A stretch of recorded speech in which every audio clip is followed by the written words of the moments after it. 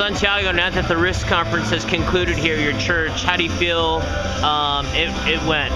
Oh, I thought it was powerful. I was very excited. It was the most exciting thing was to see how quickly the guys were ready to connect in the times of the discussions. Every single time we had a discussion time, it was like they just jumped on board. Everybody had something to say.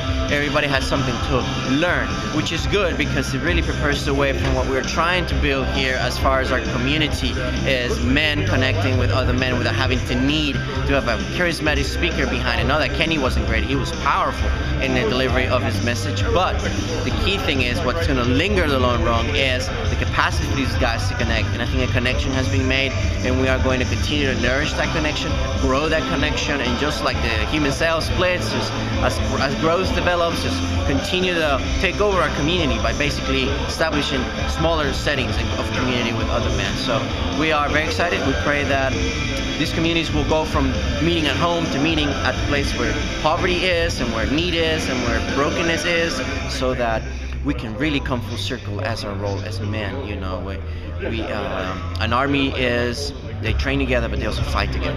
So, but they can't fight together and bleed for each other if they don't know one another. So that's what we're very excited. So praise God.